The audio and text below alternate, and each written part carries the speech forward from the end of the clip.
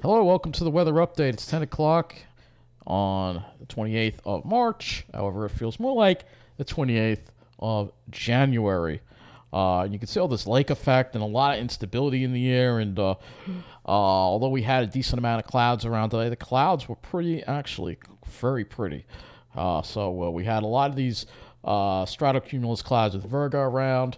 I did actually wind up checking it out and going actually to the Pines for a little bit and checking it out there because it was pretty amazing. Looking at, I'll show you some of the pictures here. There's some from the Pines, and you can see these just beautiful clouds, and there was some blue sky at times shining through right there. But you can see the Virgo. All that is Virgo. That's snow that's not reaching the ground because the air is very dry. So we had a couple of flurries here and there. This was later at Babylon, at Argyle Lake. Look at that really interesting cloud formation right there. Really interesting cloud formations. Here's some more. Just really beautiful. If you got a chance to look at the sky today, this is what you get when you have a Arctic air mass in place with a polar vortex.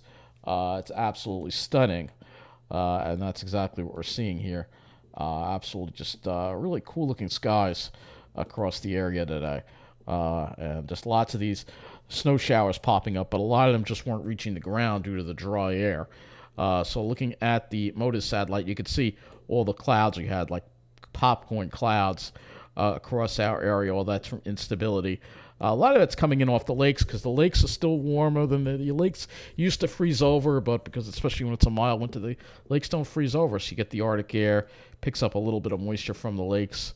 And you get these interesting cloud formations. If you look to the north of the lakes, it looks fairly clear and probably very cold up in this area of Canada, probably around Hudson Bay, probably below zero.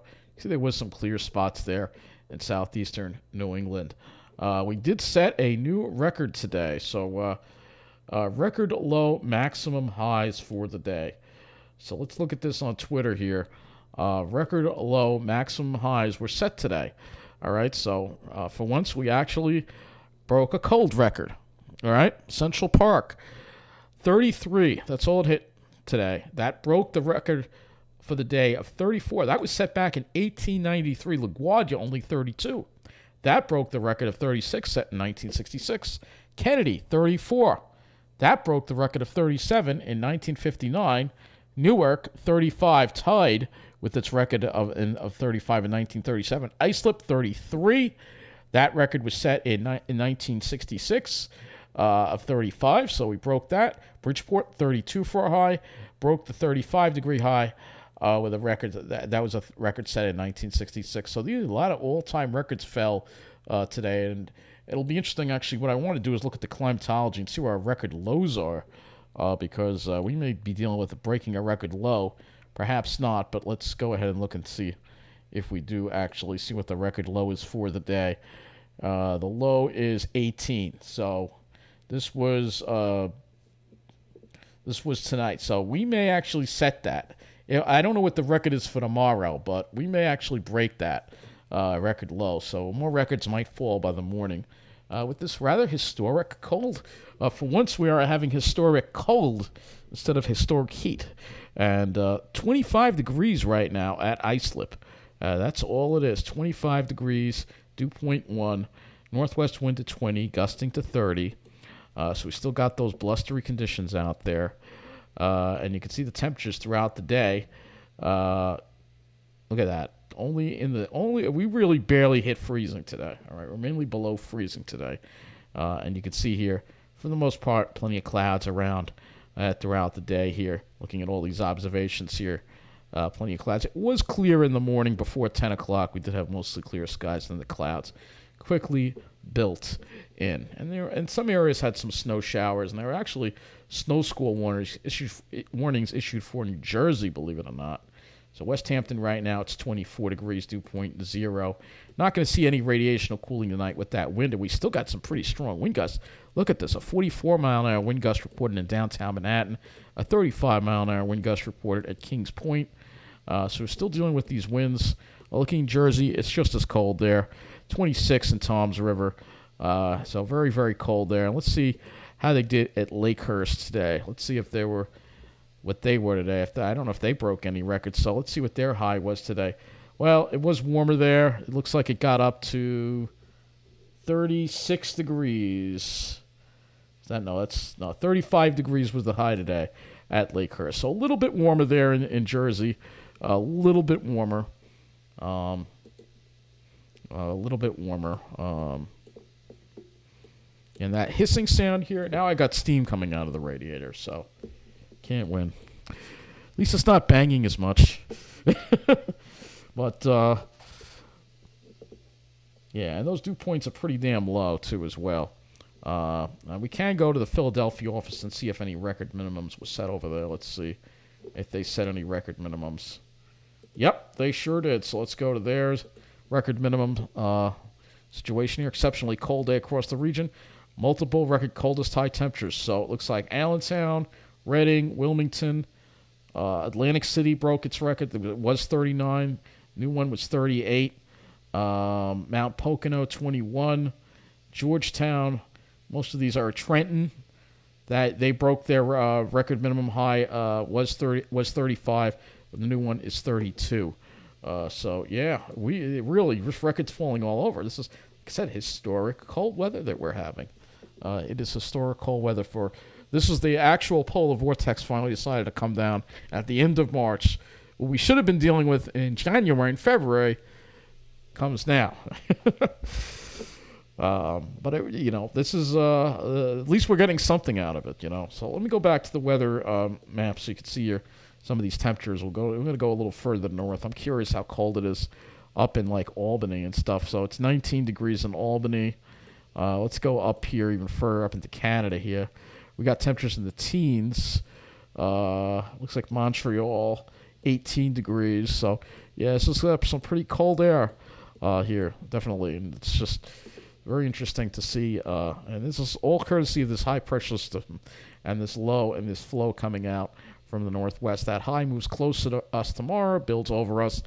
We're still going to have a little bit of a gradient, so it's still going to be breezy, but we should have more sunshine, but it's still going to be cold, and that high eventually moves offshore Wednesday, and you can see a warm front approaches Wednesday evening, could bring a slight chance of a shower, and then we have a surge of warm air on Thursday with a strong cold front that we're going to have to watch out for because this could bring another chance of some possible severe weather.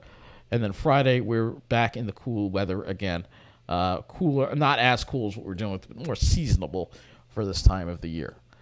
So if we do look at the HRRR model, which we have the 0Z HRRR model, we can look at that. You'll see our threat for precipitation is pretty much done. We'll be dry tomorrow. It is Wednesday that we'll have to watch out for the chance of a light shower in the afternoon. Perhaps seems like it evaporates with this warm front coming in. All right. But beyond that, we have this cold front. So if we look at the GFS here, you'll see this cold front for Thursday. And we have to watch because you can notice there's a little bit of a V to the isobars there. So we'll have a better idea as we get closer to that time period. I'm not going to really speak about it too much now. It's all about the cold right now. And boy, this is the cold air we have settled in. So HRRR has us going down. We could be breaking some record lows tonight. Could see some teens in some of our areas. Lows are in the teens to around 20. It's going to be frigid when you get up in Tuesday morning, still with that wind. And then Tuesday, we do get above freezing, but we're still going to be well below normal. Highs only in the mid to upper 30s across the area. And then we won't drop back as much tomorrow Wednesday night because the cold air advection will wane off, so lows will only be around the freezing mark, maybe a couple degrees below. And then for Wednesday, it will be warmer with highs in the mid-40s. But you can see clearly that warm front that approaches, and that warm front will be bringing in much warmer air as we get into Thursday, and more humid air too. So if we look at the dew points, let's show you the winds and the dew points and stuff. As going tomorrow, you still see that northwest flow is the GFS, but still see the northwest flow is still in the dry air. But then as we get into Wednesday, the winds turn a little more west, then southerly, and that brings in the moisture. Warm front comes through. Thursday, last day of March, we're going to be very, very warm and somewhat humid too. And then behind that front, the drier air comes back in on Friday. So next thing we'll look at is the skies. RGEM for that. And tomorrow we'll have some sunshine, but we may still have some patchy clouds in the afternoon with this instability around. It's very cold air. You have a combination of this really cold air mass. The sun in March is strong, and it just helps to promote this instability, even with the high pressure center there. Maybe more sunshine if you're in the southern part of New Jersey. I'm talking the southern part, like Atlantic City. But we'll see some clouds probably around. It probably won't be completely clear. Best skies will be early in the morning, and then in the afternoon we'll see some of those clouds. And maybe some more pretty Virga clouds again, like we saw today. And then at night it sort of clears off, and then the cirrus kind of rolls in, and then we're going to be dealing with some clouds on Wednesday. And then for Thursday, obviously, plenty more clouds. We can also look at the NAM model as well for that. And we'll go to the 18Z for that. This is the 18Z NAM, and you'll see NAM not so much gung-ho on these clouds developing. It seems like it's more the RGEM that's showing that, but it could definitely be an issue because the GFS was showing it too, I believe. If we look at the GFS, you'll see. It's just the GFS for tomorrow, and you'll see some of it a little more over Jersey. So there'll be some of it. It depends on how the wind trajectory sets up, and again, the clouds are kind of pretty though. I don't really mind them that much. It's better than the cirrus junk clouds that we normally deal with around these parts. But then after that, we'll be dealing with clouds Wednesday and Thursday, and maybe we can clear it out somewhat on Friday. But right now, it's just all about the cold, and we're going to be dealing with this cold air mass for a little while longer. It'll start to ease by tomorrow night. So for those who don't like it, it will ease. But this is definitely I like it because hey, it's some cold weather for a change, and and I certainly do appreciate it, considering all the warm weather we've had this winter. A good cold snap at the end. One more Arctic air mass, one more polar vortex to enjoy.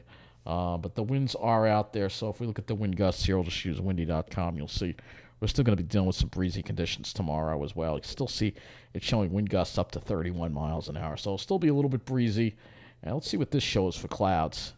Not that much, so I think it'll be fairly decent. I think we'll have a decent amount of sunshine tomorrow, though. We might have a few clouds in the afternoon. It looks like it's generating them more over New Jersey, this model. So, but anyway, get out there if you like this cold weather and enjoy it, because then we have to suffer through a long, hot summer with lots of humidity.